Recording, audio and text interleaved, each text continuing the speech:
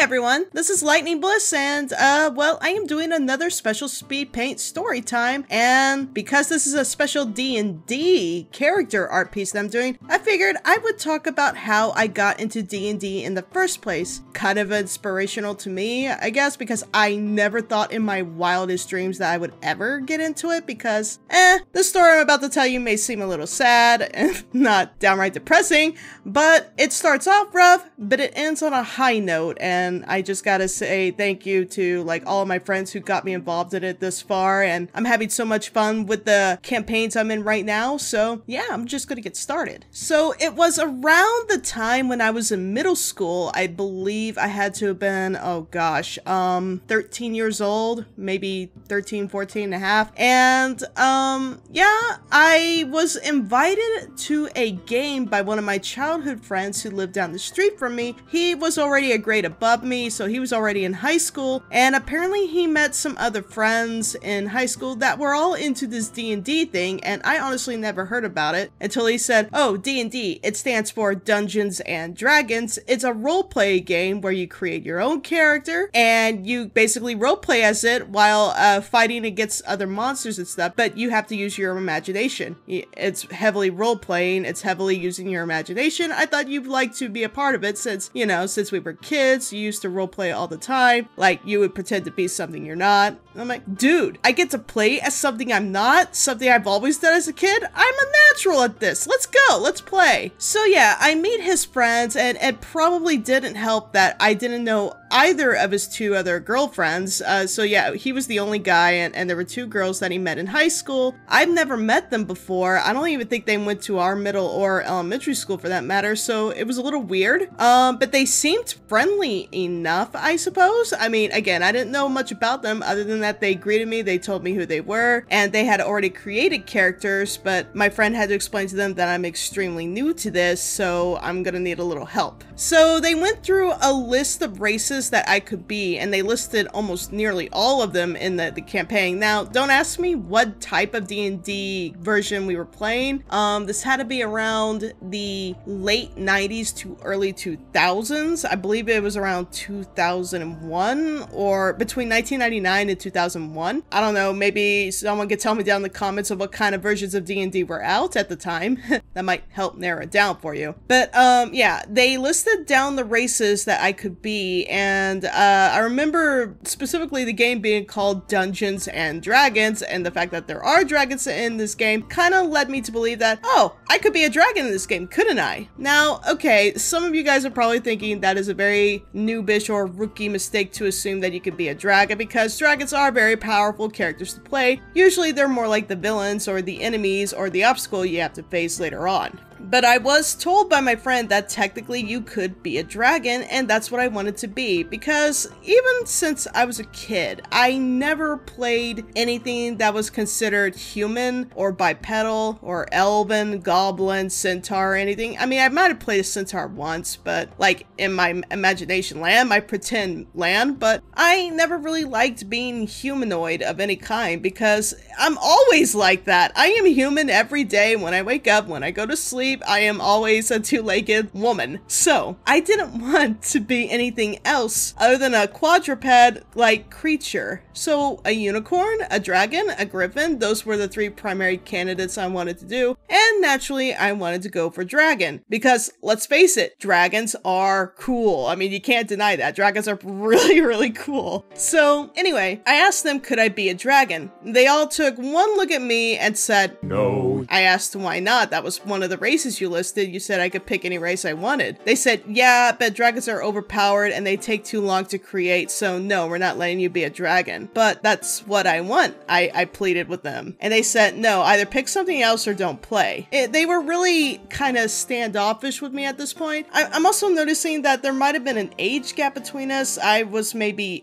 a year and a half younger than them. I was as old as my friend, but I was held back a year. That probably didn't help things because they just frowned at me thinking that I was supposed to be in high school, but I'm not. And I don't know, they just had this downsided view upon me for some reason, and I can't fully understand why, other than I wasn't in high school and I was clearly a noob at this game, so they didn't have a whole lot of patience with me. They insisted I be, and if I wanted to have dragon qualities, so much that I be a dragon born or a halfling, like a dragon half. And obviously this is not what I wanted, but for the sake of playing the game and just to be part of the fun, and because I was invited all the way out here, I decided to go ahead and agree to their terms. I think what hurt even more though was that my friend never defended me on this. I think that hurt the most. I kind of turned to him expecting him to, hey, help me out here, could you please support me? But no, he kind of just nodded his head and agreed with the others and told me to, and basically said, yeah, don't be a dragon, that's overpowering, that's noobish, yada yada. So yeah, that hurt a lot, and I basically just bared the weight of that and agreed to their terms, and I created I think it was a black dragon halfling. I think I was half human, half black dragon or something. I think that was what I was designed. And I'm pretty sure I was a barbarian because I legit didn't know how to follow a book of spells or set everything up. They were kind of just throwing a lot of stuff at me and expecting me to understand it. And I legit kept having to stop them and repeat what they said. Wait, could you explain this a little bit better to me? I don't fully understand. And every time I asked them to please explain things better, they kind of just gave me this look like I was inconveniencing them. So I can just say right now that when it comes to D&D sessions, be sure that you're playing with friends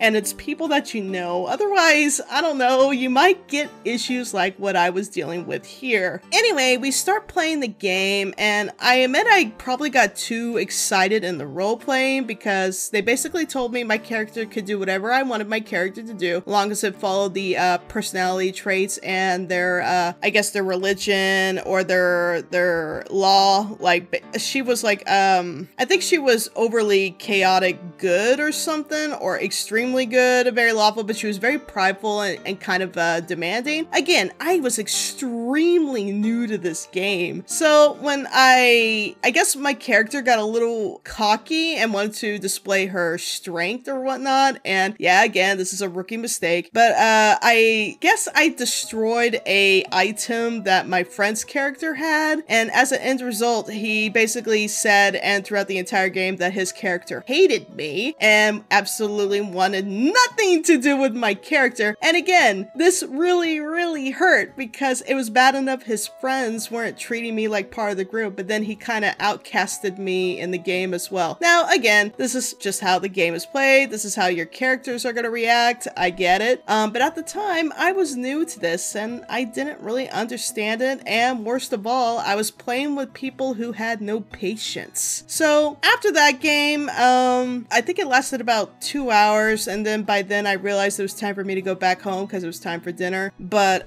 yeah, on my way out, my friend was escorting me out and said, hey, did you have fun? And I said, no, not really. And he's like, why not? I'm like, well, your friends seem nice and all, but I kind of felt excluded and I had no idea what I was doing and I was confused on a lot of things. And he's like, yeah, well, you're just a rookie at it. You'll get used to it. And I'm like, I don't think there's going to be a next time, dude, because I didn't feel welcome. And then I kind of just left after that because I kind of was in tears at that point. And he didn't stop me and he didn't talk to me about it. He kind of just let me go. And unfortunately, I think our friendship kind of ended there too because he kind of just stopped talking to me after that. So yeah, that was back when I was a kid or a middle-aged teenager and I had no intentions of ever picking up the game again. Not to mention, it probably didn't help that there was a stereotype stigma that if you play D&D, that means you are a grown adult who lives in their parents' basement or something. I know that is a really cruel thing to assume of people, but that was the stigma at the time that I was introduced to, so I was thinking, oh, I dodged a bullet. I don't need to play D&D. I can play other games. There are plenty of games I can play, and why would I need to roleplay in a game when I do it in my head all the time anyway, right? So yeah, that was my mindset at the time. And then of course we fast forward to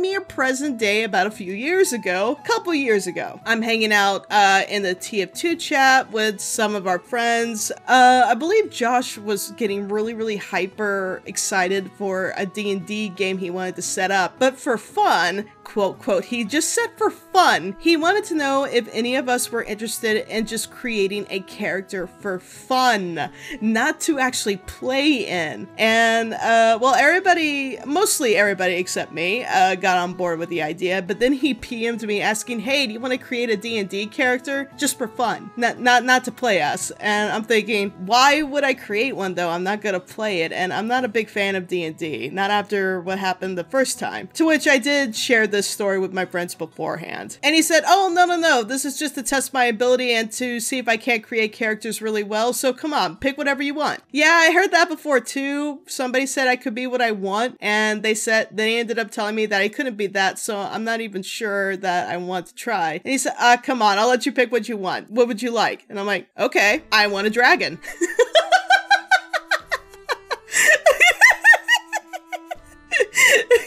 There was an awkward silence for a moment, but then Josh said, you know what? I can do that. It's going to be a challenge, but I think I can pull it off. So let's do it. I'm a little surprised that he signed up on it, and we started creating Amber Hawthorne. I'll put a picture of her up on the screen here, the latest version of her. So yeah, I created a golden half white dragon with cyan eyes, and I named her Amber Hawthorne. The Hawthorne being after the last name of her wizard human father. And obviously, no, I basically did say to Josh that I get that dragons can be really overpowering, so how would we balance this? And he said, oh, well, you'll be very small. You'll be like smaller than a horse. You're young, you're not an adult dragon, you're like just 100 years old, which is extremely young for a dragon in the D&D campaigns. You can only use fire once a day, that sort of thing. And I'm like, oh, okay, well, this was fun. It was fun to create this character, but I'll leave it at that for now. Thanks for inviting me to do this. And that was that. I had no intention of playing D&D at the time. I just created the character Amber Hawthorne, and that was it. No, I think it was about a few weeks later that Josh came to me and said, hey, we're setting up a game of D&D called Welcome to the Show. You want in? And I said, no. He's like, but we created your character for you, Amber Hawthorne, remember? And I'm like, you said that was for fun. I feel betrayed. I feel used. You said you were just creating it for fun, that we weren't actually gonna play. And he said, yeah, well, I lied.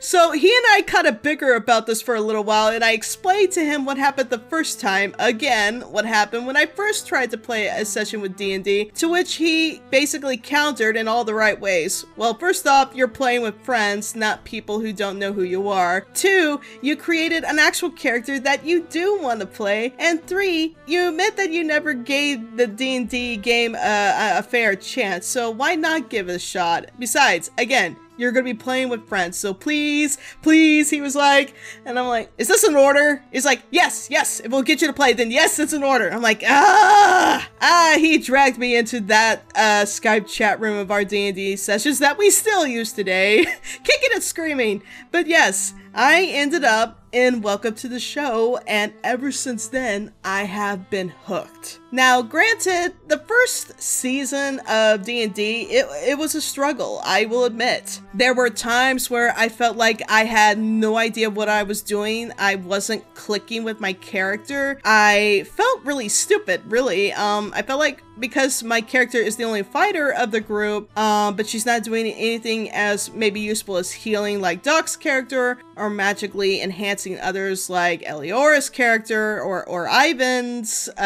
Finn's character. Jalaran was a skilled ranger and a spy. It just got to a point where I felt like I am a terrible player. I'm not good at this. I shouldn't be playing at all. I had a lot of self-doubt, and it got even worse when I was making really bad rolls in the game. And And I remember distinctly there was an episode, most of you who watch Welcome to the Show will remember, one of the episodes of season 1 where we were end up in a labyrinth and we were being chased by a Balor. And unfortunately, Jaminia, one of the AI characters, was destroyed or killed, basically, saving my character. So my character was clumsy. I made a bad roll, lost my opportunity for stealth, and in order to save my life, the AI character Jaminia had to save my life, but as a result, she ended up getting killed. I felt absolutely terrible because that was technically Josh's character, the DM's character, and I felt like I was a failure at this game. I know it's make-believe, but it's the fact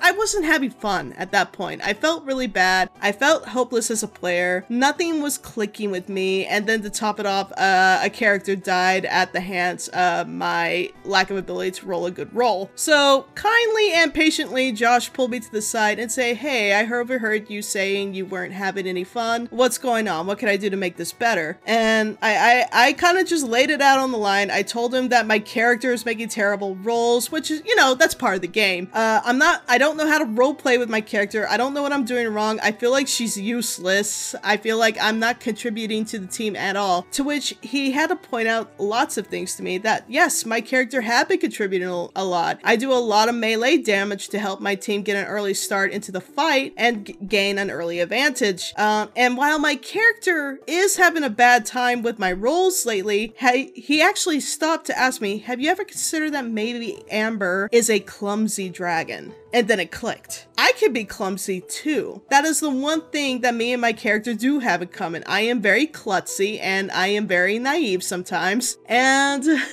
I'm extremely gullible. So if I get a bad roll with my character and something silly happens, whether it be unfortunate or not, we can still stack it up to the fact that, well, that's just part of her character. She is a clumsy dragon. And from then on, I was able to click with my character. I was able to roleplay with her. I just had to find some common ground in the game of how to play my character and how to relate my character to others. In the end, D&D kind of made me realize that not only am I gaining like new perspective on myself, but I'm also learning from my friends about how they react to situations, even if it is in make-believe. Not to mention, I'm no longer scared to talk about my frustrations, even when I feel like I'm doing poorly. It was one of those things where, you know, I thought I was doing I was playing a terrible game, I was not making it fun for my friends, that I'm a failure, but then my friends like Josh go out of their way to help me get situated and to explain to me that nobody's mad at me, it's just a game. Everybody's just trying to have fun, and if we're not having fun, then he feels like he's doing something wrong. And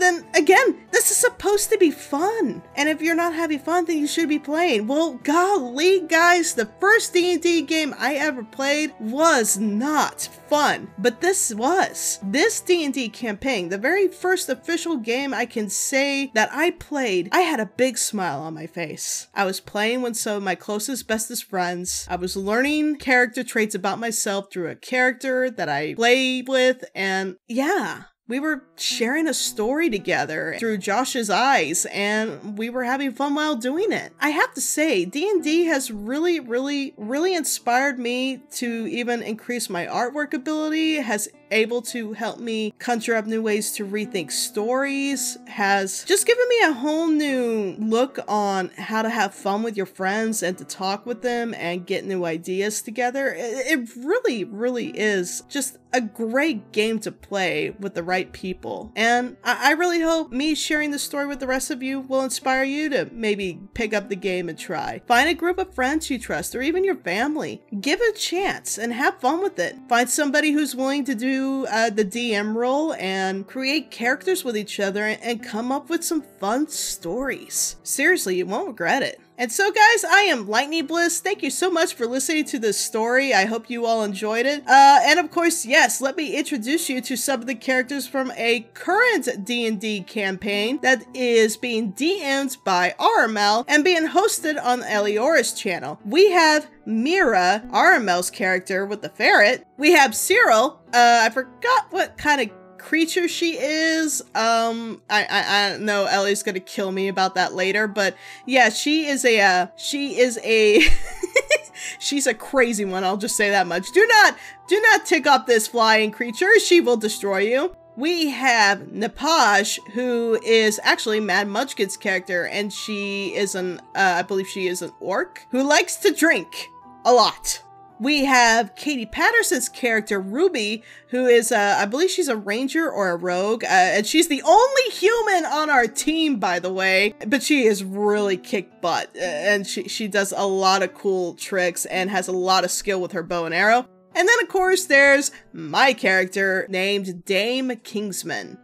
Dame is a deer chimera with the body of a puma and the tail of a milk snake. And yes, she has her little warhammer. And I'm guessing some of you are asking, how does Dame talk? Well, she's got this little amulet on her head that helps her talk. And yeah, you'll learn more about Dame as things go by. But yes, be sure to check out the campaign of Ladies' Night, the Palanir Carriage. And hopefully I said that right. You can find that on Elior's channel. I'll try to leave a link at the end of this video. Be sure to also check out the Welcome to the Show campaign that is being hosted on Dr. Wolf's channel, because that's where you'll find my other character, the Golden Half-Dragon Amber Hawthorne. And there is also another campaign that I have recently been playing, but I'm not sure it's been uploaded yet. So I don't want to spoil anything on that yet, or my character for that matter. So until that comes out, I will just leave y'all guessing what that campaign will be. So until then, guys, thanks for watching. Be sure to like, comment, subscribe. Every little bit helps. And if you would like to help out more, you can always check out my Patreon. Until then, guys, keep an eye out for those rainbows. They will make you smile.